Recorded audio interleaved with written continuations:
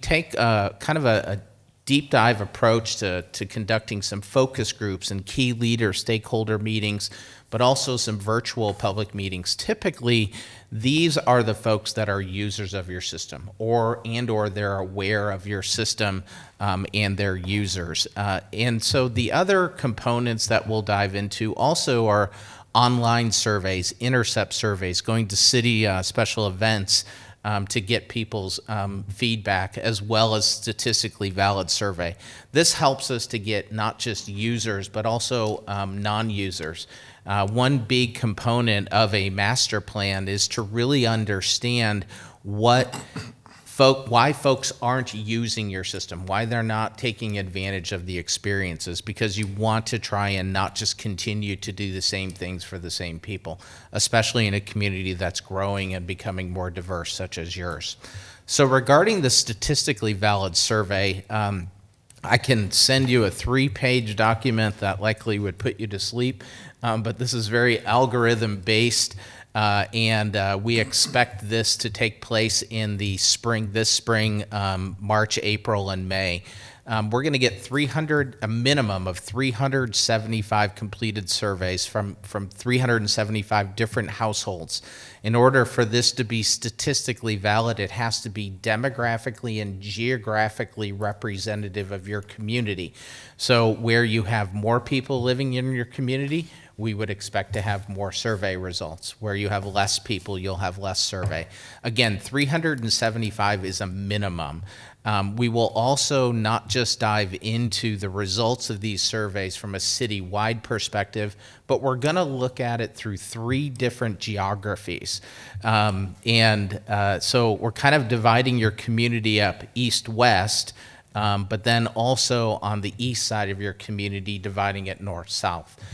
So we will end up with not just understanding the needs of your community as a whole, but kind of understanding the different areas of your community, different growth patterns, older neighborhoods, growth areas, to get an understanding of how those needs are different in the different geographical areas of your community. So there will be a number of cross-tabulations by household type, but also by geography as well. So we are going to do a full-blown, what we'll call public and leadership engagement strategy. And what this means is there is going to be a lot of information that comes out of this master plan. Long story short, we don't want to talk to you all now and then talk to you in December. We want to talk to the community, to staff, to the Park and Rec Advisory Board, and to you all at various stages of the project, so that we can kind of break the project down into what we'll call digestible chunks and get your feedback along the way, so that when we get to the end of the project, we will have turned over every stone. We'll have had every conversation along the way. And so we're committed to kind of doing what we'll call 5 different milestones, but a series of meetings within each of those.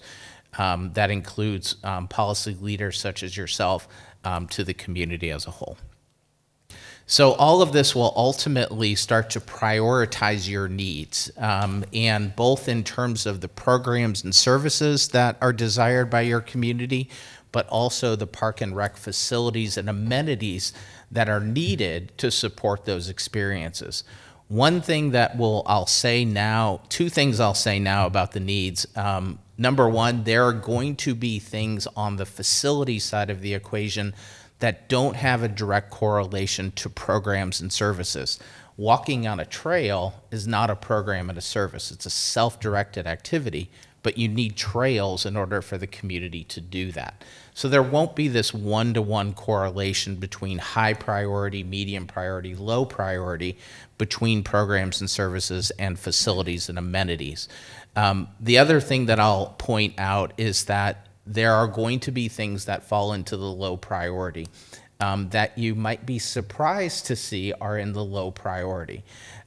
One of the things that we start to look at when we think about low priority is simply that the reason it kind of comes out as a lower priority is simply because it's either a very age-specific activity, sports, kids sports, youth soccer, or it's a very special interest. And it doesn't mean that we don't do those things that are in the low priority. It's just that you have a tight audience, target market audience for it, and or you have to strategically do that. So I brought up the skate park. You're not going to put a skate park in every park, but you're going to have one, maybe two, so that are geographically balanced in your community, even though it may come out as a low priority. We are also going to look at this and commend Steve with regards to this as well, to look at your operational bucket. So senior center, rec center, library, golf course, and then general programming. We're going to evaluate all of those different divisions through different lenses because their operations are different and their target audiences are different. So we will obviously be performing operational program and service assessments, but operational assessments for each one of those specific buckets. And give you an understanding of how close to best practice you're operating, understand what staff's doing well, and where there are opportunities for improvement. The other bucket that we're going to look at is park maintenance, and this is absolutely critical. Very different operation than the others that I described, simply because this is about maintaining public spaces and parks and facilities. The programs and services that take place in parks and facilities are typically only as good as the maintenance that takes place in those parks and facilities. I always say that you could decide that you're going to have a wedding shower for somebody. First thing you think about is the location in which you're going to do that. And typically you're going to want to find a location that you know is safe and clean and in repair. Parks are the exact same way. We have to ensure that you have a strong park and ground maintenance program. So there's a whole different level of standards and evaluation that will go into this as well.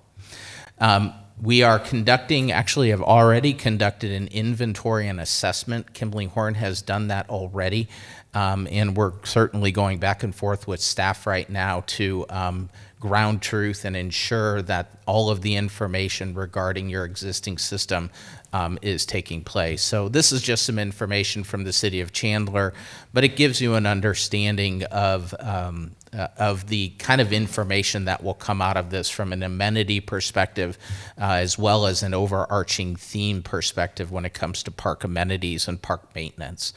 We're also going to dive into what we'll call level of service. So we are very impressed right now with the amount of acreage, of park acreage, and the facilities that you provide to your community.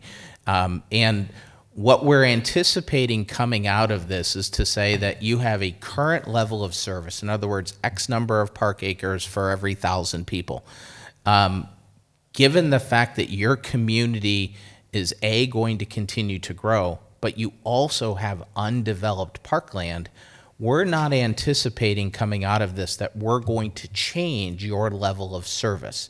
What we're going to do is to recommend that as you go forward, that you look to develop the parkland that is currently undeveloped in the ways that your community wants to utilize it the most, and or in concert with other potential development that is going to be taking place on any of those sites. So we want to ensure that we right-size your level of service.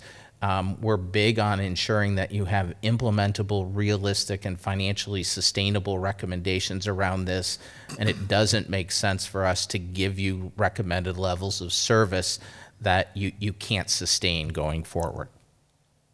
So we will also in turn map all of your park areas, amenities, and understand how balanced you are in terms of providing services to your community, from neighborhood parks to community parks to regional parks to even ramadas, playgrounds. This will be extremely important that when we start getting into looking at what needs to go into your undeveloped parkland, not just needs of the community, but also ensuring that you have equitable access to the experiences that your community wants. We are going to conduct a connectivity analysis. We are going to identify missing trail segments, opportunities to expand the trail system, and then prioritize those opportunities. The foundational piece of this is going to be your existing trails plan. But we don't want to just assume that your trails plan is, at the end of the day, the end-all be-all for your trail system, because we know that you're going to be developing future parkland. So there may be opportunities to incorporate trail recommendations that aren't in your trail plan, simply because of the parkland that you're going to develop in the future. This is just an example of work that we did in Oro Valley, where we identified almost a full alphabet's worth of possible trail segmentations, and then we put some costs to this. Oro Valley did not have the financial threshold to incorporate all of these within the next 10 years, so we did end up prioritizing the top 5 or 6 for them to focus on going forward.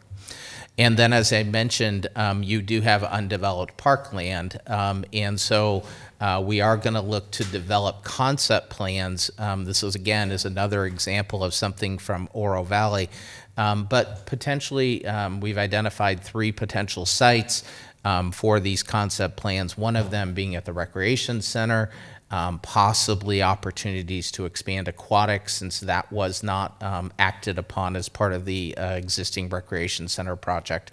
But we'll end up developing concept plans and providing cost estimates for you.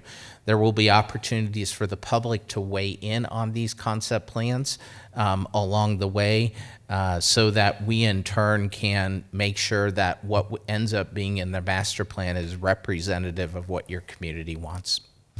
And then we are going to do cost estimating for capital improvements. We're not going to give you a capital improvement plan that you feel like, as part of a master plan, you're adopting as part of your budget process. It's just going to be cost estimates for all of these improvements. But that said, this entire plan is going to be rooted in what we call total cost of ownership. So you have a capital improvement. That's one-time money. Sometimes that comes from the general fund, sometimes it comes from other taxing sources, sometimes it comes from grants, but that's one-time dollars. We have to ensure that you have the operations and maintenance dollars to support those capital improvements. And that is usually where the rub starts to make sure that we're creating financially realistic and sustainable plans and recommendations for you. On the other side is that anything that you build doesn't last forever. So there's always a life cycle replacement component to this, and this is going to be something extremely important for us to continue to talk about as we go through this process. There are going to be opportunities in your system to just replace playgrounds, or just replace ramadas, or replace athletic field lighting, but none of that happens all at the same time. And so as we make recommendations to you, we're going to look at all of these costs to ensure that you know kind of what you're getting yourself into in terms of one-time dollars, what you need to appropriate annually from an operations and maintenance perspective, and then also just keeping an eye on the future when it comes to life cycle replacement. So we will then create this cost estimating capital improvement plan in 3 buckets. The first bucket is just life cycle replacement. What in your existing system needs to be life cycle replaced over the next 10 years? Just because this master plan is going to have a 10-year planning horizon does not mean, though, that come year 11, you're done with life cycle replacement. It is a continual and perpetual thing associated with a park system. The second bucket is looking at your existing park system and identifying opportunities for improvement without having to develop raw land. So it could be loop trails, it could be additional picnic shelters, it could be playgrounds, could be skate parks. This allows us an opportunity to say, how can you make the most of what you have already to better meet community needs, and in turn have those parks utilized even more. And then lastly, there's the visionary bucket. This is likely going to be where the concept plans fall in. These are going to be undeveloped park acreage, and the plans and the costs associated with it. Typically, the third bucket is the most expensive bucket. The first bucket is kind of in the middle of the road. The second bucket is kind of the least expensive. But the nice part as we go through this process is you'll have opportunities from this park system master plan to, at the end of the day, understand how to improve your existing system while at the same time building new, and prioritize that. And then ultimately we create this kind of summary. Again, I think this was from Oro Valley. It was a little steep. We ended up having to cut it back, but at the end of the day, it gives you an understanding going in what that total cost estimating plan looks like. And then the key, and this is the give and take, is the funding strategy specific to your city. What can you afford? What funding strategies do you have to support each and every project so that we can create implementable and sustainable recommendations for you? So our overall project timeline, meeting series number 1, we are going to kind of round that out with a virtual community meeting via Zoom on February 16th. The meeting series 2 is going to be in May, June, and this is really going to be public needs and park and facility assessments. So this is reporting back to the community what we heard from you all, as well as the state of your existing park system. Meeting series 3, key technical findings. That's the level of service. That's when we start getting into the mapping and we start diving into the concept plans. Meeting series 4 is everything kind of coming all together with regards to the cost estimating on the capital improvement side, the operational assessments, and then start to craft out the implementation plan. So that when we get to meeting series 5, which is basically adoption, as I said before, we'll be in a position where you'll kind of have heard that all before. So I, at this point, can take any questions, concerns, comments, suggestions you may have. Mr. Powell? One of the things I will mention is a lot of the trails are cement sidewalks is what they are. Yeah.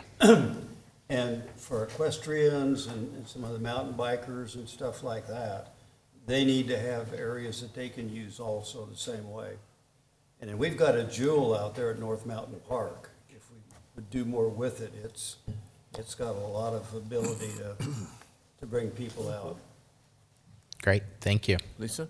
And to kind of piggyback, of course, making sure we get to a wide range of people in the community is important. You know, if this is a plan that's going to carry us through the next 10 years, you know, making sure that we get that representation on the feedback is really critical. So, and that was my question is, you know, are you going to go into the communities and specifically the surveys? Is it going to be Spanish language as well? Are you going to try to get into the communities to make sure that we're getting feedback from a wide range of people, not just one particular neighborhood or you know, part of our community? So I just wanted to make sure that it's diverse and we're getting feedback from a broad Yes, range. I would agree, and we can't move forward if we don't feel like we have good representation from your community as a whole. Correct. Right. Anybody else? Looks good. When we get the schedule a little more solidified, would you make sure that the council gets a copy of that? Sure, sure. Thank you. 'Cause I think some of us would like to be there or help participate. Yeah, for instance, our community meeting is February 16th. I'll make sure you have a link to, it's a virtual meeting. Right, saw that. It's on the council calendar. We'll separate it from the calendar. Send us the Zoom link. Yeah. Okay, thank you very much. You're very Thank you. welcome. Thank you. Thank you. Appreciate it. Steve, anything else? No. Okay, great. You know, I would Thank say you. one more thing, which I always do with you. Yes, Mr. Powell. If you go down Rodeo Road and across the wash, there's an Indian village on federal land that's historic. It's been there. There's a village. You can actually see, if it rains, you can see the walls of what was there at one time. When Jim was here, he checked with ASU, but we've never known how to make that available to other people. So that might be something to put on your list. Okay. That'd be an interesting addition. All right, we'll go to the next item then on our list, which is discussion with the city manager on our capital improvement projects. Mr. Raines? Yes, Mr. Mayor, members of the council, appreciate the opportunity to present this evening on our City of Casa Grande Capital Improvement Program. And as you can tell by the presentation, it is somewhat broad in what is actually included that I'll be covering this evening. But ultimately, I want to capture three specific sections of our CIP. Number one is an update on our fiscal year 22, where we're at in that process. I want to speak just briefly on our fiscal year 23, give the council a glimpse of our fiscal 23 program. Obviously, that is in the works. The mayor and council will be considering that as part of the annual budget process.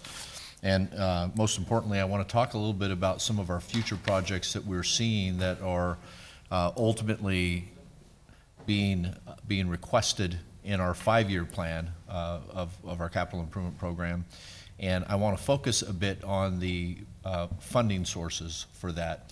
And the mayor and council may recall that at our earlier retreat in the years we were focused on strategic planning, we had some discussions about the fact that I think Casa Grande has done a fantastic job in building the amenities and the quality of life items on a pay-as-you-go system. And but as growth transpires in the community, and we ultimately need to maintain levels of service and keep up with that growth, there will be a potential for us to look at other financing or other financing types in order to achieve that. And tonight I'll talk a little bit about the potential of a general obligation bond and get some direction from the mayor and council. I do want you to know that 30 minutes is a very rushed period of time to cover this topic. But I want the mayor and council and the community to rest assured that this is really just the very first step in this process. That ultimately, if there is some decisions tonight to have staff continue to develop the concept of other financing, such as general obligation bonds, then the next process would be essentially putting more analysis and coming back before council in a study session before a decision was made on which items may go on a future ballot. So. Again, it really just a precursor to the presentation. Let me start by covering the fiscal year 22 update, and I have forwarded the mayor and council a copy of our fiscal year 22 capital projects. I do want the mayor and council to recognize that the primary focus that I'll have this evening on our CIP is on actual projects themselves. As all of you are aware, we do have what I consider to be a very extensive asset replacement program system here at the City of Casa Grande. And as all of you know, when you're adopting the annual budget, you typically are giving some level of authority for us to replace existing assets. I'm not really going to focus on that tonight. This is going to be new capital projects that ultimately would be coming into the organization. And so what I'd like to do is just start by simply saying that the good news is, and the mayor and council adopted after staff's recommendation, a very, what I consider to be aggressive capital improvement program for fiscal year 22, roughly $70 million worth of capital improvement projects. And as we sit here today, I'm happy to report that we have either achieved and or are underway with approximately $38 million of capital projects in fiscal year 22. Again, all of those are being funded on what I consider to be a pay-as-you-go methodology, and I'll talk a little more about that in an upcoming slide. But to give everybody a bit of the context of some of the projects that we've been able to achieve this fiscal year, we've completed Casa Grande Maricopa Highway intersection. We've started the work through the procurement of the Santa Rosa Mill and Overlay, which was another road project. The mayor and council will be considering, I know that you've seen the timeline on the traffic signal at Sunland Gin and Jimmy Kerr. We've done a fair amount of design and are preparing for construction on the Thornton widening project, specifically from Peters to Selma Road. We've completed the pier improvements, roadway improvement project from O'Neill to Cottonwood, and we are now finalizing some of our plans to do the median landscaping in that area there as well. We've started the interconnect of the traffic signals that the mayor and council has asked us to focus on. We've authorized the contract on the perimeter land fill berm and drainage. The mayor and council did that at a recent council meeting. We've started the design on the Courtson Relief Sewer Line. for our wastewater treatment plant. We have started the design on the construction of a recharge project for our water reclamation plant. I need to get my definitions, my terminology more aligned with my staff. We've purchased the biosolids hauling, at least portions of the biosolids hauling equipment. As you know, with many of these pieces of equipment, vehicular, if you will, there's a significant lag from when we order it from the time we're receiving it. We've done some design on the taxiway extension to serve the airport industrial park. We're real close. So Gloria may tell me tonight that we've finished, but we're very close to finishing the Union Pacific Railroad art project on the underpass there. At the end of the month, thank you, Gloria. We're underway with the City Hall security upgrades, as many of you know when you come through City Hall. We're underway with are close to getting underway with the expansions of our communications center at the here for our public safety personnel. We continue to work on our neighborhood's park improvement system, where each year we're actually taking a park and retrofitting much of the equipment there and doing a variety of improvements. As many of you know, we've taken on the first segment of the trail design and development from Rotary Park along the Wash to Peart. That has started. The fire department is well underway with their vehicle cover and fence project. The police department is close to completion on their evidence bay expansion, and we anticipate bringing a contract before the mayor and council on our fire station 503 replacement in the very near term. So when you account for all of those projects, that's roughly $38 million worth of projects that are underway, just to give everybody a bit of a context. There's, as many of you know, there's still a number of projects that are in the pipeline. Some of those will be carried over into our fiscal year 23 budget, depending on the timing, but when you subtract the replacement of vehicles and the various assets that are included in our capital improvement program, you see that we've made pretty good strides in fiscal year 22 for with this program. If there's no questions on the 22 program, I want to just shift quickly to the fiscal 23 program. And again, this is just a bit of a glimpse, simply because we are just we're about midway through our budget process, and we'll be ultimately, I'm sorry, I'm not advancing the slides. Everybody's wondering what I'm doing here. I just did. Thanks, Stephen. We're about midway through our budget process with a budget retreat scheduled in April that will be providing more information for the mayor and council, and quite candidly, some of the feedback that we'll receive tonight and potentially at a future study session will certainly help guide the completion of our capital improvement program. But just to give the mayor and council a context of some of the projects that have been at least introduced at this point, is our financial management system replacement, airport hangar development.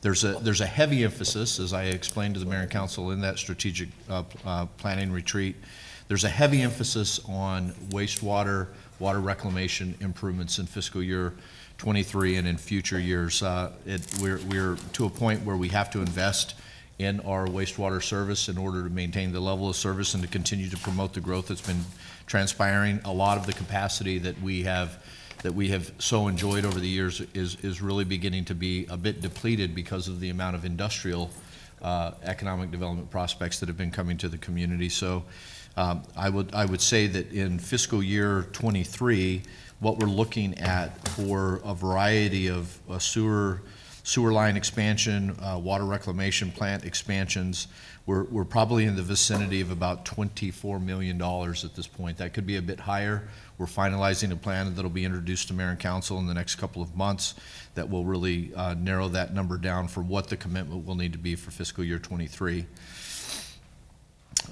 We also have a very aggressive transportation plan that we're trying to implement.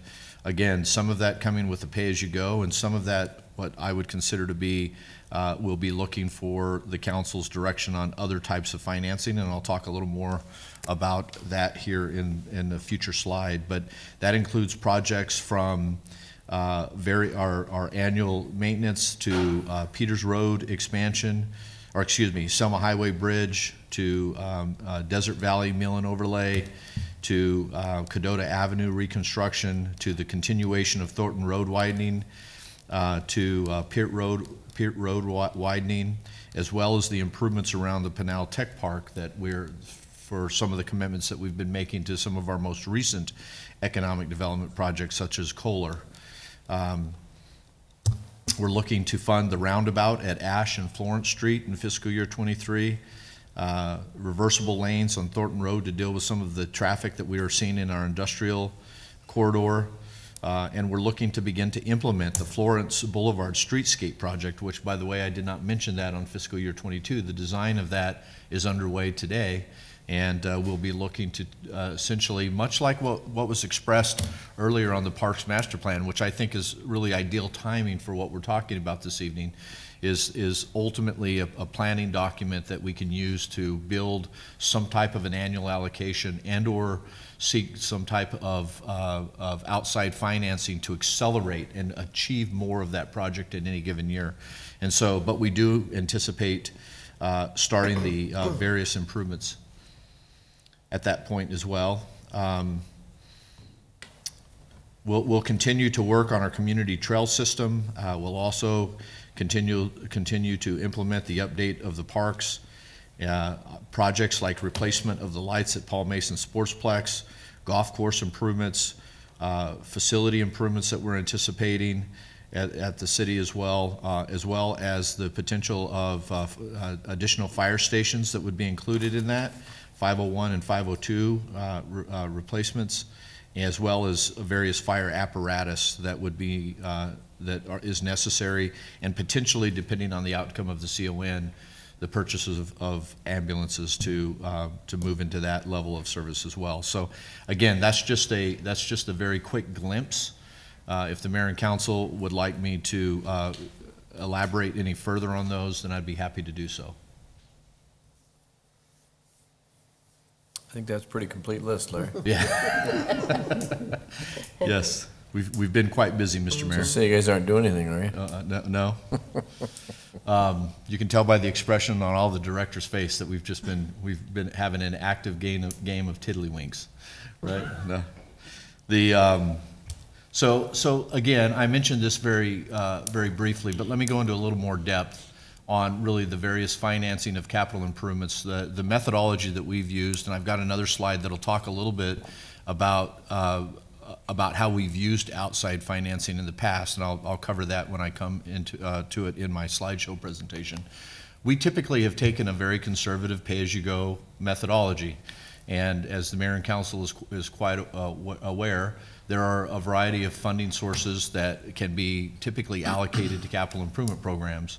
One of the key elements that we always are cognizant from a management perspective is if we build something new or we add a level of service that's going to be increased, what are those operational and maintenance costs going to be in the long term? I know the council is always very interested in hearing some of that, but we do have general fund that we will typically use. Many of the time these are one-time revenues that are driven by construction that we consider one time, and typically if you really want to get into the accounting functionality of this, there's very few projects that are actually funded directly out of general fund.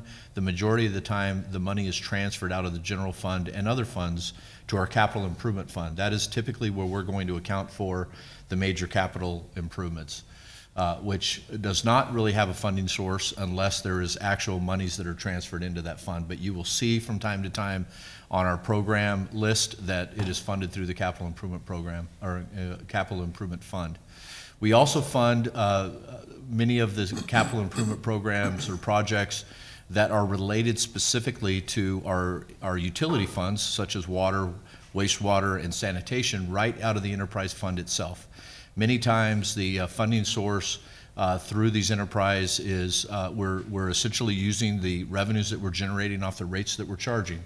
So if you have a large capital purchase that is going to need to be made within any future current or future fiscal year, you ultimately have to ensure that your rates are established to support that capital improvement and the operation and maintenance thereafter.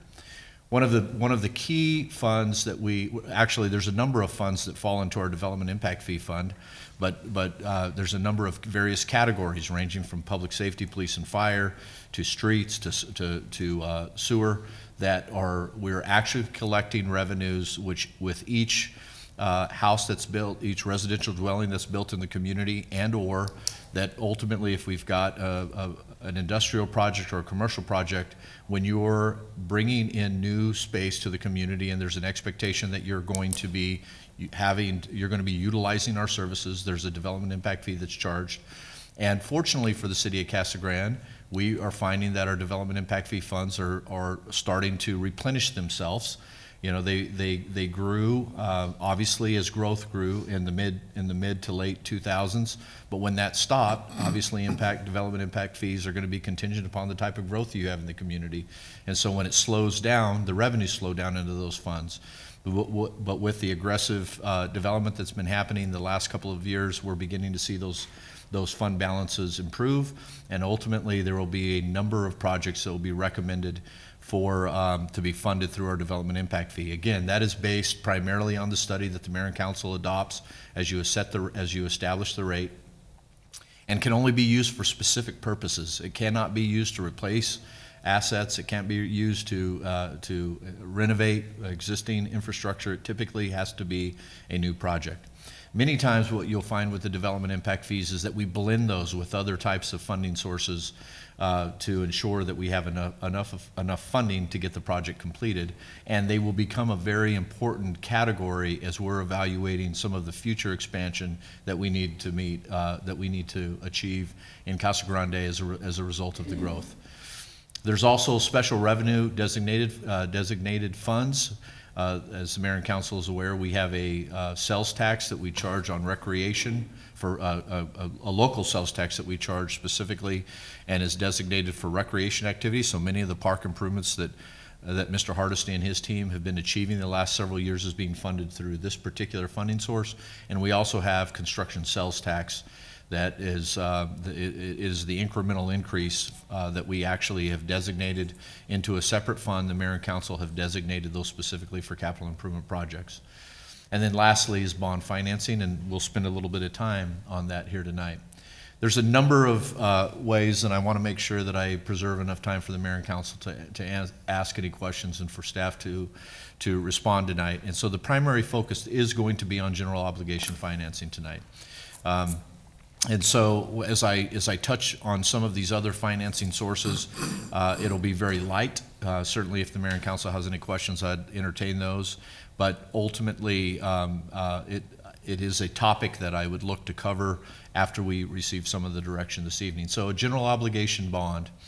And I mentioned this, I'm going to kind of give it away a little bit here. I've got a future slide that talks about Casa Grande's general obligation bond issuances that we've done and the questions that we've posed to our voters in an upcoming slide. But quite frankly, I will tell you that one of the things that I'm most impressed with about Casa Grande is that we have expanded the level of service and built a number of the amenities and facilities that we have in the community through other financing sources. Geo bonds have been used for specific types of projects.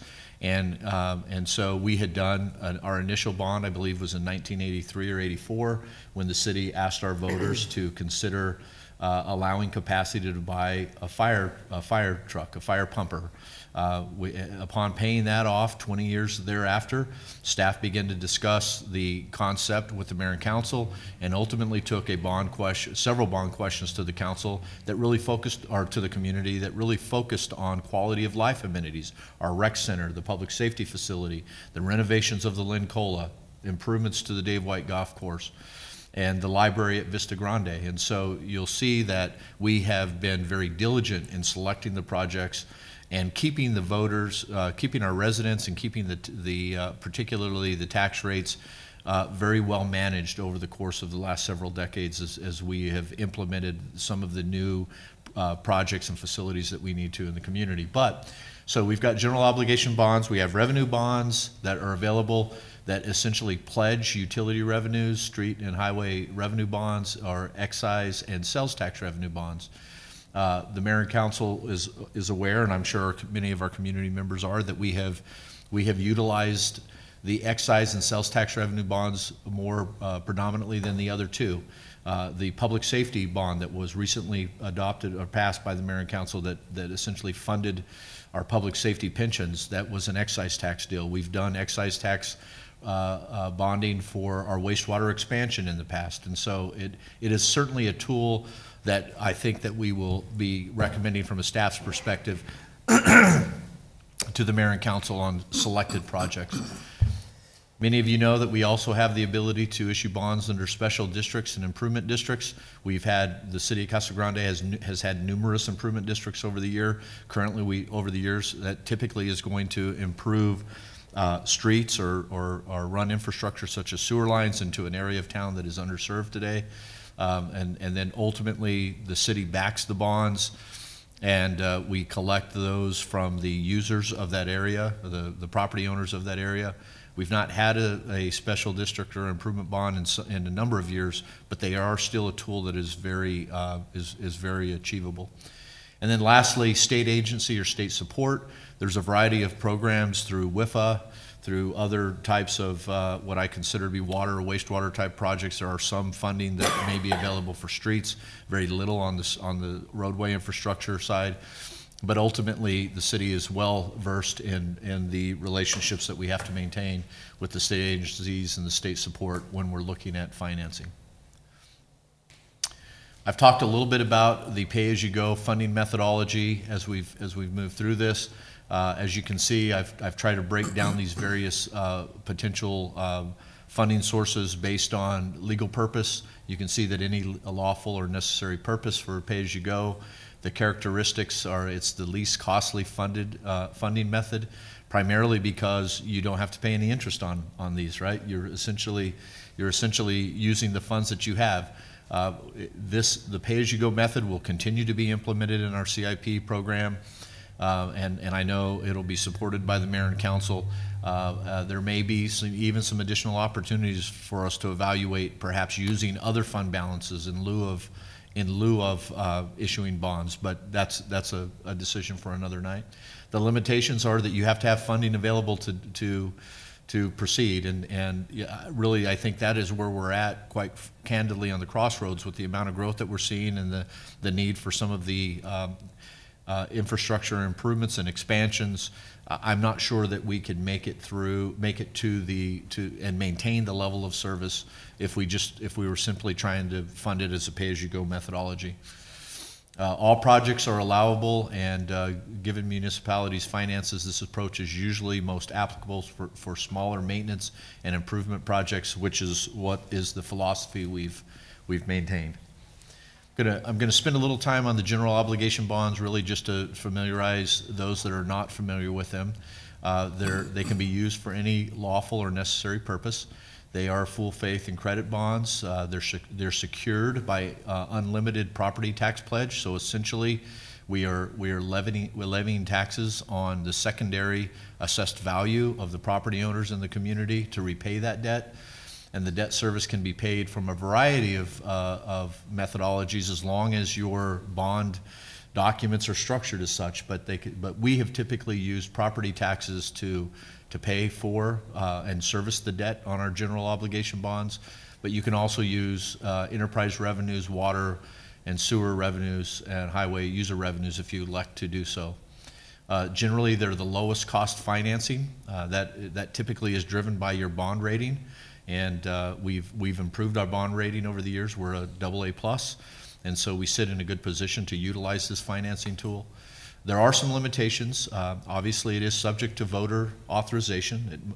Any project must go to the voter to allow capacity, and pursuant to the Arizona Constitution and the Arizona Revised Statute, there are various limits that have to be applied and utilized when you're looking at general obligation bonds. For example, 20% of the net asset assessed limited property value for water, sewer, lighting, parks, open spaces, recreational purposes, public safety, law enforcement, fire and emergency facilities, and streets. So it's a pretty broad category for the 20%. So essentially the way that number is established is they look our financial advisors, our finance team will look at our secondary assessed value. They'll apply the 20% rule to that. They'll tell you what your capacity is based on that. So as your community grows and your assessed value grows, obviously, so does that 20% capacity.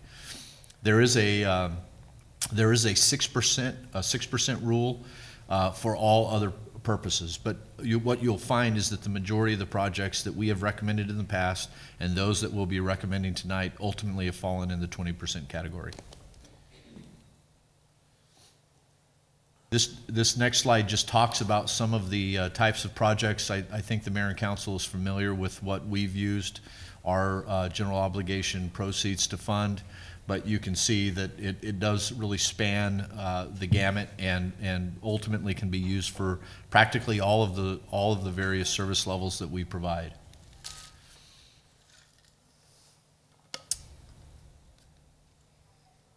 They're all, you also have, and I talked just very briefly on this, the utility revenue bonds. I'm not going to go into a whole lot of depth because we're going to focus on the GEO bond tonight. But certainly as we get into the continued discussion of the capital improvement program, we'll be talking specifically about utility bonds as well as excise tax revenue bonds and potentially improvement district bonds. I know that we've got a project in a specific area of town that the developers are having some discussion with staff now about the potential of the city supporting a special improvement district. And then obviously the state agency options. As the mayor and council is aware, we do have a current WIFA loan on the expansion of our wastewater treatment plant, but you also see the other Department of Transportation, the loans that are available to organizations, municipal organizations, as they're considering funding their capital improvements. So I talked just briefly about this just a minute ago, but this just summarizes the number of times that the city has gone out to our voters to ask for general obligation capacity. The fire apparatus in 1984, and then 2006, $23,500,000 for public safety facilities, $4 million for library facilities, construction and improvements, and $19.5 for parks and recreation improvements. We have issued bonds on all of these. We've got a number of projects that have been finalized. I feel like we've done a very, very good job. The commitment that we had made to the voters in 2006 is that we would keep the secondary tax levy under $1.50 per hundred of assessed valuation. The highest I can recall that we've been is roughly 68 cents.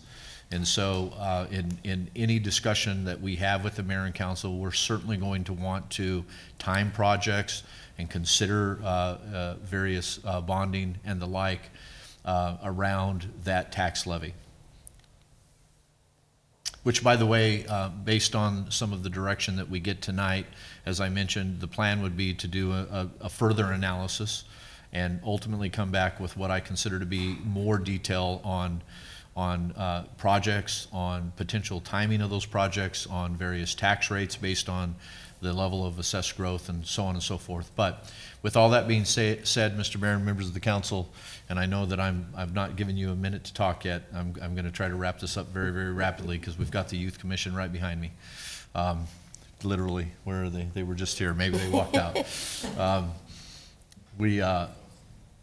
Looking at our 5-year CIP, what staff elected to essentially attempt to do is really build what could be a GEO bond question for our November 22 election that ultimately are filled with projects that are very tangible, that are usable by the community. They are amenities that or various improvements that would benefit a greater portion of our community. It's the similar strategy that we utilized in 2006. Incidentally enough, we had just finalized our Parks Master Plan. We had just done a community attitude survey so we could incorporate that. But the basis for these projects are essentially very similar to the philosophy of what we utilized when we went before our voters in 2006.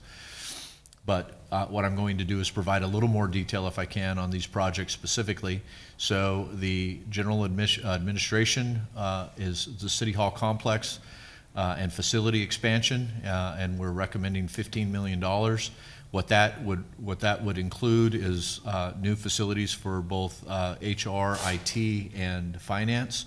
and as well as the potential of having some additional capacity for the expansion of this facility perhaps, or even perhaps other facilities that may occur on our City Hall campus. The next category is fire. The mayor and council has heard about these. You all know that we're doing a pay-as-you-go funding method for 503, but there's a need for us to evaluate both location as well as upgrades to Station 501 and 502. And if you look into a 5-year window and you consider the amount of growth that we're having, it's very likely that we would be looking at the potential of another Station 505 that we could certainly include on a bond question.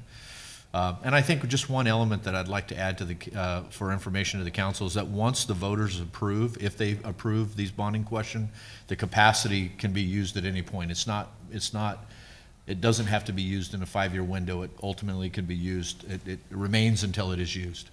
Under Parks and Recreation, and it ties very nicely to the Trails to the Parks and Recs master plan that was presented earlier.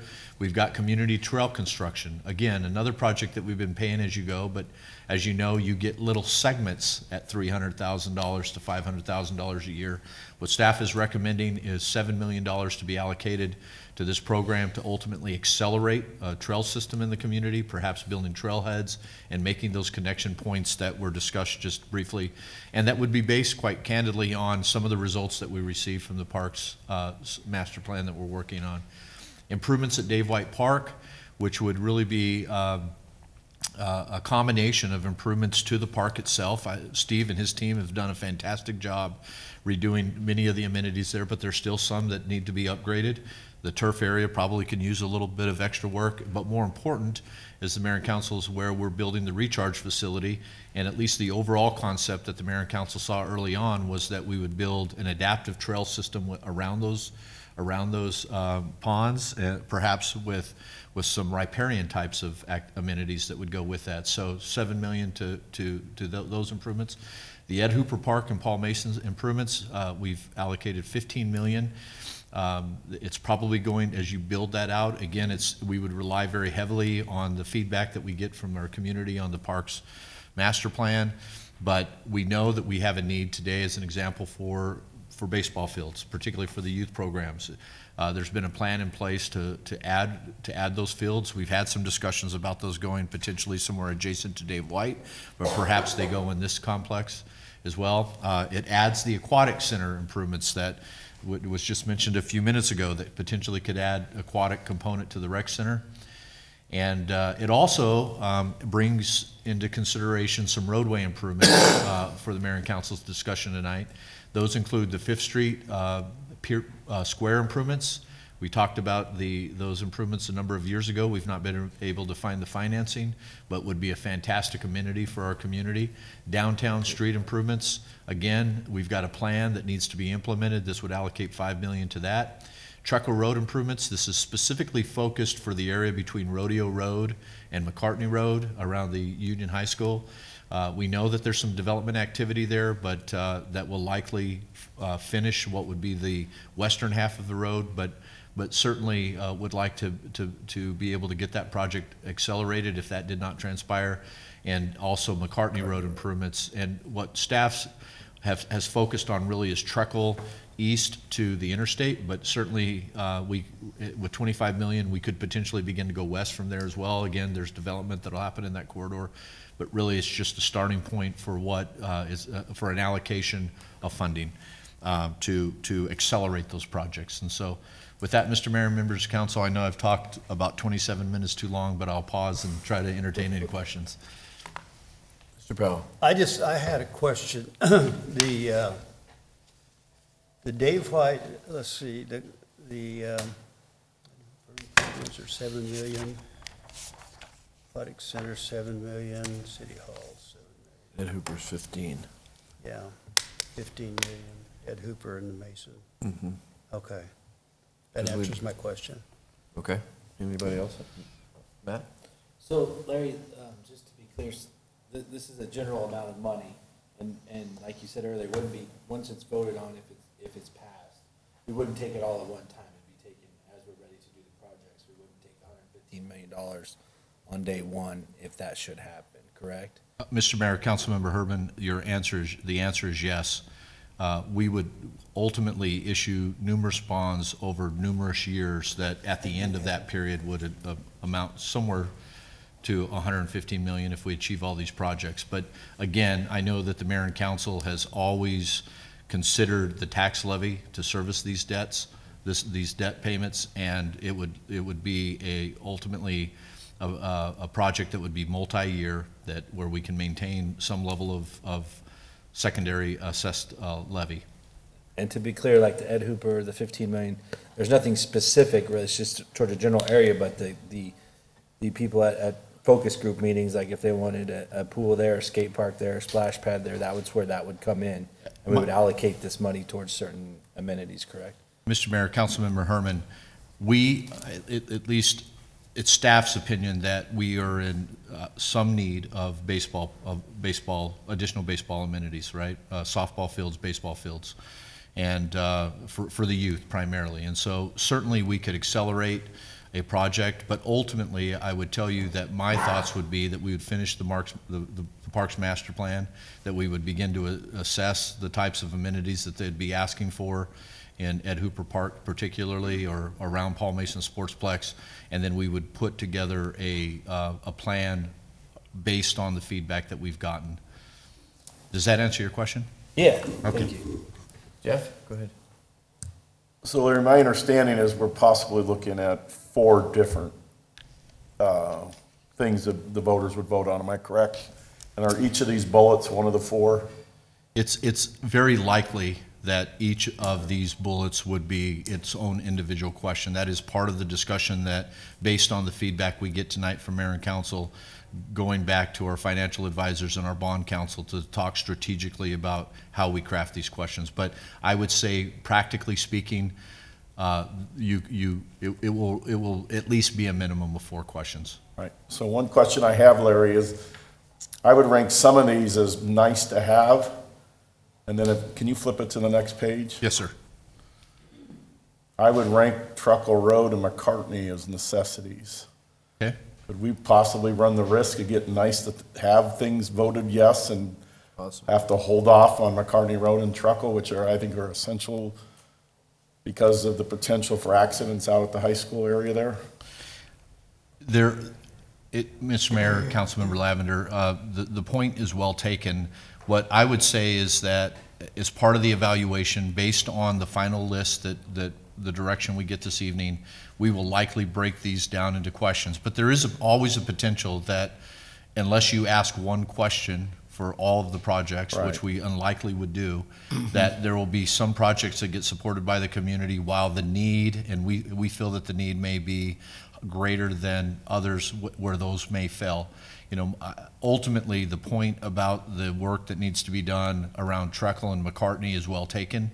From a staff perspective, if we did not get additional funding through a general obligation bond, we would be looking at other financing mechanisms to try to accelerate that. That's what this recommendation does, is it accelerates some level of development and improvements in that area. And I'd also say, because I know the chief's sitting back there, the fire stations 501 and 502 are critical as well, given some of the concerns that were presented to us at an earlier meeting. Donna, did you have a question? Well, just to kind of piggyback on what Jeff said, I think that, you know, having been around for the last one, a lot of people, you know, were like, you know, it's been 12 years before we got our community center. And Right. so the priority, and obviously the police department was a priority, and then the library. So I think in the scheme of things, when we look at this, to make sure that the public understands the timeline and priority where these can happen, like Matt said, it's not going to happen all at once, but the priority basis, as Jeff said, I think that's what we're going to have to really be clear about. Mr. Powell, you had one more comment. Did you have Lisa? one? Go ahead, Lisa. Go ahead. And I'm going to follow up on what you both talked about. It seems like one of the biggest issues right now when you talk to community members are the roads, traffic.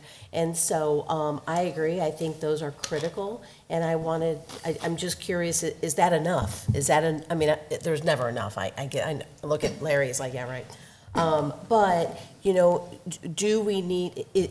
is there any way we, increase that amount to get to the levels that are needed? I mean, we have tremendous growth, and that is literally the number one issue when I talk to people is traffic, roads, and what are we doing about it? Yes, Mr. Mayor, Councilwoman Fitzgibbons, I certainly understand that, and I think just to give a little bit of perspective, in the non-geo bond bucket, if you will, where we're looking at other financing sources, other bonding sources, that bucket is 200 million, 300 million for some of these additional improvements that I know our community is going to expect in the very near term. We typically have not funded roadway improvements out of geo bonds in the past, but I felt like it was an avenue to accelerate getting some of these key corridors established. Okay. But the most important point that I want to make is that there could be a scenario where many of these projects cannot be completed with the capacity that we're asking for in these geo bonds. In those cases, we would use items such as development impact fees and other construction sales tax and other revenue sources that we would have within our city coffers to offset that variance. Okay. Thank you. Mr. Bell? Larry, I think one of the best solutions for the traffic and the growth and all of those things was to push Treckle Road all the way to Val Vista and get it done. And some of those developers along through there had said they would contribute to it because until it's there, they really aren't going to be able to take advantage of it. But if that would really be a big, make everybody in town happy instead of having to go to Pinnell or Treckle or whatever. I mean, Treckle, you could go right on up, straight. Right. Mr. Mayor, Mayor Pro Tem Powell, staff has been engaged with the developers in that area about the potential of expanding that roadway. There are a couple of what I consider to be cutout parcels that we have some challenges with, but I do envision that that segment of roadway from specifically from McCartney to Val Vista is something that we will see within the next 5 years, hopefully before that. Again, it's working with the development community to ensure that we've got the right-of-way and then developing a financing plan behind that. That is a project that we ultimately could add to this if that would be the pleasure of the mayor and council. It was not one that I felt like we had advanced enough within the study or had enough information from the development community to add. But agree with you wholeheartedly about that segment of the roadway. Thank you, Larry. All right, so Larry, and what you're looking for then is just really some direction from council in terms of these and. These projects, yes. And, to Mr. Powell's point, you could add 2 options on that Treckle Road improvement, which would be to take it all the way to Val Vista. Right. Okay. Is everybody good with that? Yeah. Any other, I think these look pretty good. I think they're pretty well thought out, and obviously there's not a lot of detail, but that's not what we're looking for here. Right. It's just because now then we can put together the funding packages and then we can see what that impacts in terms of taxes. Okay. We'll begin to do our work on it then, Mr. Mayor, and schedule a future study session to disseminate that information. But ultimately, what I'm hearing is that the council's somewhat supportive of, or is supportive of, at least pursuing the potential of a November 2022 geo bond election of some sort. I think so. Yeah, I think Okay. we're all nodding, so. Perfect. Okay. Thank you. All right, great. Thank you. Now, I think we have a presentation from the Youth Commission. Are you guys out there? Can anybody hear me? Does anybody want to give them a nod to come in?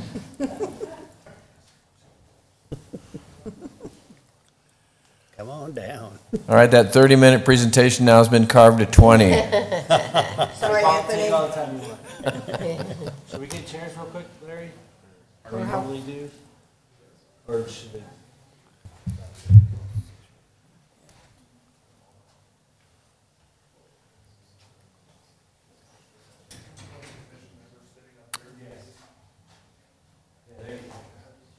Grab those ones in the front there and pull them up.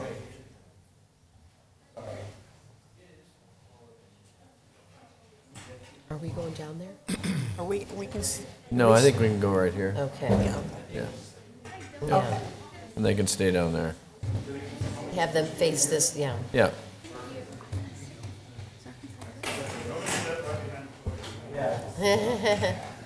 Cute at that age, aren't they? He's kidding. Yeah, Anthony, Some of sit them, right in yeah. front of that podium. That's true, not all.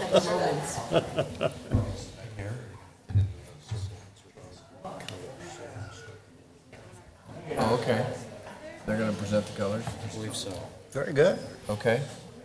Did they bring their own? Or are they gonna use ours? I need to stand up to see him.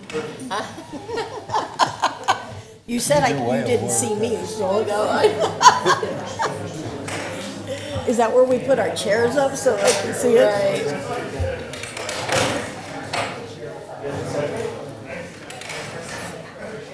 Okay.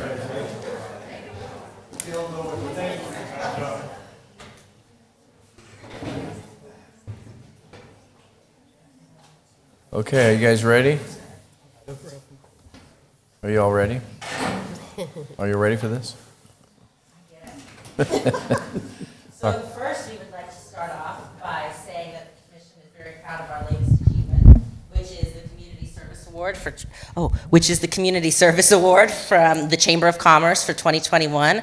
We would like to thank Councilwoman McBride for nominating our organization, and we are very glad for this recognition of all of our hard work on the commission. Absolutely. And we would next like to discuss one of our headline accomplishments that we have made in the past year and one of our upcoming projects, such as one of our main projects, the Heart of Casa Grande Scholarship Contest. Hold on, let's do the introduction real quick. Oh, yeah. We've had no instructions. Absolutely correct, Anthony. I am Kendra Bray, advisor for the Youth Commission. I'm Mila Lopez, a commissioner. I'm Emma Anila, also a commissioner. I am Alexis O'Neill, and I am also a commissioner. Can you guys tell me what school? Go back. Remember, we practiced this on Saturday. Name, school, year. I'm Mila Lopez again. I'm a freshman at Union, and this is my first year on the commission. Hey. I'm Emma Anila. I'm a commissioner. I'm a freshman as well and go to Casa Grande Union High School. I'm Alexis O'Neill. I am a sophomore at Casa Grande Union High School, and this is my first year as a commissioner. My name is Elle Wiles. I'm a freshman at Union High School, and I'm the public relations officer. My name is Delaney Dickey. I am a senior at Vista Grande High School, and I am the current president. I'm Anthony Amato. I'm also with Delaney in the loud minority over here. I go to Vista. I'm a freshman, and I am the secretary for the commission. I am Gracie Anila. I'm the vice president, and I'm a sophomore at Union, and I'm the vice president. Hi, my name is Mia. I'm a senior at Casa Grande Union High School, along with the treasurer of the commission. Hi, I'm Alora. I go to Casa Grande Union, and this is my 4th year on the commission as a senior.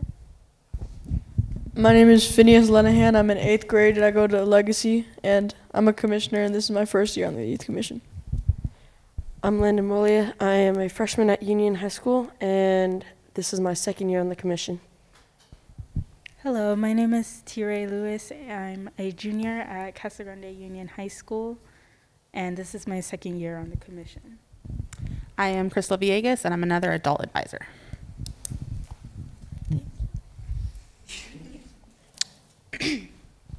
So like Anthony was talking about, this year we are looking forward to doing our 2nd year of Heart of Casa Grande Scholarship, similar to last year where we did the scholarship based on the applicants finding their place in Casa Grande that they think embodies the spirit of Casa Grande. We are sticking with the similar prompt this year. We are continuing to do our 3 separate categories, video, art, and essay. We are hoping to have that publicized in these upcoming weeks. The sooner the better, as anything. Along with this project, we are hoping to release videos that have been made by our commissioners that say different parts of Casa Grande that they think embodies Casa Grande. They're split up into different categories, which we edited together to hopefully be released to these schools. How that's done, we're still thinking and working out the kinks, but other than that, that is what we're working on for now in regards to Heart of Casa Grande. The amount of the scholarship this year is $500 for each of the 3 categories. Very nice. We weren't going to ask the council members what year in high school they were? No? Okay. I think next we have Gracie just talking about our shred days that we do biannually. We had our first fall day of shredding in October this year, and we raised over $1,700 with that. It's one of our more known events, and our next for the spring day of shredding, we're hoping for April 30th for the next shred day. And then we have Mia Jackson with our Garden of Sunshine. So we've always done a Garden of Sunshine every year, and this year we're working on a sign being made to go in front of it, and yeah. And as always, I am once again here to remind you about our upcoming Hallmark event, the Arizona Youth Government Summit, which we will be hosting here in Casa Grande at the Rec Center on April 23rd of this year. It snuck up on us very quickly. We are making lots of headway in that planning, though. As far as outreach goes, we have been contacting multiple offices for speakers. We're glad to have many local officials speaking, one of them being, of course, Councilwoman McBride. And the mayor, Mr. Mayor. Of course, if there's anybody here with particular contacts, particularly those who he may call on a first name basis, I'm not talking to the mayor here, who may be able to connect us with certain senators for our keynote speaker, we are totally not asking that you use your connections to help us there, but we may be asking that. As far as the finances of the event go, we are very happy and appreciative to be getting multiple sponsorships and donations from individuals and organizations as well as businesses throughout the community. And again, we are definitely not shamelessly asking for anybody in this room who may be able to offer their kind hearts and wallets to the Arizona Youth Government Summit. Again, those checks can be made out to the Casa Grande Youth Commission. We are very excited to be bringing youth commissions, councils, and boards from all across the state to our great city to showcase not only our city, but our commission, which has been a main player on the stage of youth empowerment for the past nearly 20 years now. Not to date it, but we are very glad to be having this event here and extremely hopeful for it, and we know that we will be able to bring this great event to our city with the support of the mayor and council. Do you have anything to say on that? I would also like to give much credit to Delaney, who has been planning this. Does anyone else have anything to say? And I will give the mic to our president to conclude.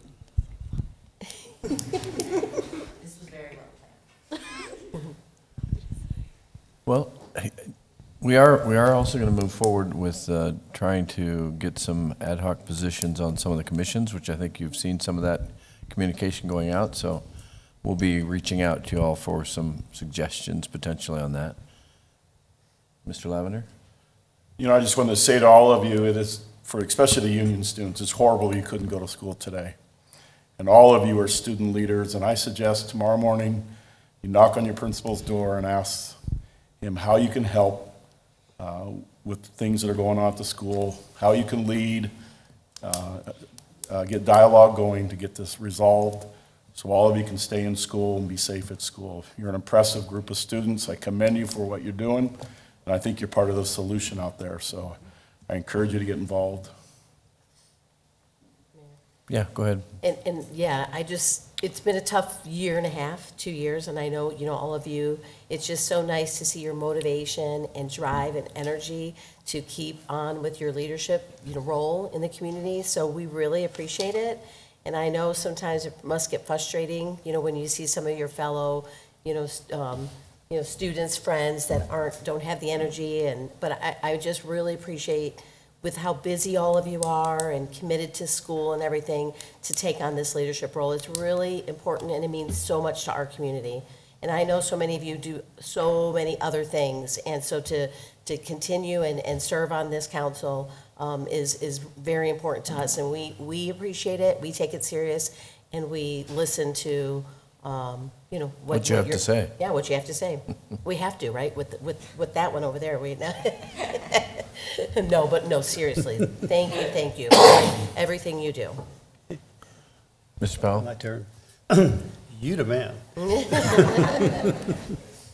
I just want to say we're so proud to have this group. This started off a number of years ago with just a small group of people, and our community is blessed to have you people that are taking ownership in making decisions and representing the schools and the city. And I just want to tell you that you're all going up. And I know one of your dads are sitting out there. I can see him right now. But Byron. And I just want to congratulate every one of you for being part of this, and keep it up. Keep it up. Just as you go upward, just take more responsibility all the time and show them how it's done. Donna? You know, I think when this started many years ago, as Anthony said, not that it ages me, but one of the things that we really were looking at is we want young people to come back and stay in our community. And I think Kenda and Crystal are a prime example. Both of them were on the Youth Commission as students when I started this. And it's amazing to me to see them as advisors. And that's what this is all about. And so it's something that you will 5, 10, 15 years from now hopefully come back and continue. This is leadership at its best, and it's only as good as what you make it. And as Mr. Lavender said, quite frankly, a lot of us were sickened by what happened Friday and the fact that you were not in school today. But that's what sets you aside from the others, and you're going to need to walk back in there with your head high. And the few that were disruptive, don't let that stop you. Let that be a challenge to you. Matt? So, yeah, I get the opportunity to work very closely with them, and I want to say this group this year has been especially resilient. They've been through a lot in the last 2 years as students, as young people, with Zoom meetings, non-Zoom meetings, this and that, cancellations, and here they are. And this year they really started focusing on more being towards the government function of what they do, along with some community service. But the Youth Government Summit is for youth commissions around the state, including tribal nations surrounding us, and they've all been invited, and we hope that they all are able to come. Also, Crystal and Kendra have been volunteer advisors for the past almost 10 years now, and they're doing a great job. And they informed us the other day that they're going to hang up their advisor hats. So if anyone else would like to be a volunteer advisor for the Youth Commission, we are accepting applications. Not to replace them, but just to follow in their footsteps. And we have a couple in mind that we're working with, but I just wanted to definitely recognize those two because they give up their Saturdays, their nights, their weekends, and they both have young kids of their own, but they just really love helping the community, and it started from them being on the commission. Another great thing I see, we have a great mix of all sorts of people from different schools, from 8th grade all the way up to seniors, so we're pretty happy. Like Mr. Moglia there started as an 8th grader, he's in his 2nd year now. Got another 8th grader, and I want to I'm not going to embarrass her, but put her on the spot a bit with Miss Laura Linehan. Shared something with me about one of her college applications. Maybe you could tell us about what happened when you put the Youth Commission on that application. Oh, yeah. I'm sorry to put you on the spot, but it's a great story. You're fine. I was talking to my interviewer, and I was talking to my interviewer, and they said that being involved in like youth government and the Youth Commission really put my application over the spot. So I got accepted into the college. Excellent. And it's a pretty cool college too. So, I mean, cooler than ASU even. So, say something else. Is that, out of state. Is that it's out of state. Yeah. Oh, okay. Well, do you want to tell them, Laura, or can you tell them? It's Cornell. Yeah. Very nice. Wow. Not too shabby. No. Wow. Oh. But it just goes to show that you guys putting effort out, you get back for it, not for yourself, but for the community. And again, like Ms. Donna said, we always encourage you to come back, as you know, to Casa Grande. because we're building all these great jobs and parks and trails, so that'll be even better when you come back. And you guys are a big part of that. The Youth Commission, in fact, one of the big reasons we have a community recreation center after all that time. So when you guys, before you guys, a lot of you were even born, but we started way back then. Well, and just to finally say, I think, we are super proud, which has been said several times up here, super proud of all of you. I would encourage you to continue in leadership. It's needed today more than ever, and I think that you embody that leadership and that drive. So I would encourage you to continue, no matter where you go, what you do. But again, to Matt's and Donna's point, please come back. One more, if I may. Sure, of course I say no. What they've been doing a lot to some conversation we had is we have already had a plan to meet with the superintendent at one of our meetings from the high school district. Unfortunately, it hadn't worked out because of COVID and stuff so far, but they do have a plan to meet with her at the meeting. And also we were talking about more activity participating with the school board, because we've talked a lot about government functions and how the school board does that, city council does this. So I know there's a lot in the works for that, and no more timely than, just right now. So Later, that young man's going to be on TV. yeah. Also, Anthony alluded it to earlier, but they are trying to get a hold of, they've got a hold of his office, but Senator Mark Kelly to speak at their event. And so we've had a few connections, and I mentioned that sometimes the mayor gets to talk to him on the phone, so he's going to shamelessly ask him again. I'll ask both senators. How's that? We'll take one, they'll take one or both. Okay. And again, this is all a student-driven conference. Right. They're asking for help from people, but they are planning, they're inviting people, and they are doing it themselves. So we are very excited. And also need to mention our staff advisor, Jeff Molnar from the Community Services Department, who helps us a lot too. So, and Mr. Hardesty, you heard about the sign that we're working on. See, maybe I Great. just gotta put it out there in public. He does know. He's been a lot of help on it. I'm just giving him a hard time. We also, as a commission, want to thank Mr. Matt Herman for help with all the time and the commitment that is dedicated to the commission. We are a rowdy bunch of kids, and we are demanding. And so it's definitely a task for everybody, Mr. Herman, Kendra, and Crystal. So we just want to thank all 3 of our great advisors for being able to put up with us and all of our ambitious ideas.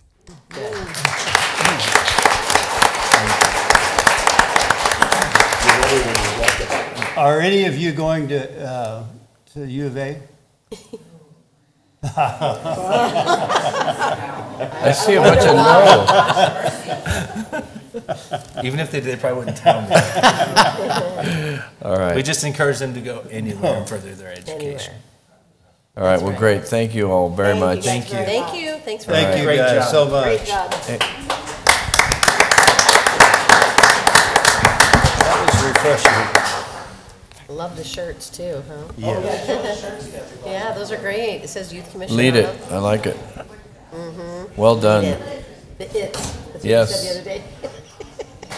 It's all about the it. All right, the study session is ended, and we will reconvene at 5 minutes after 7. So.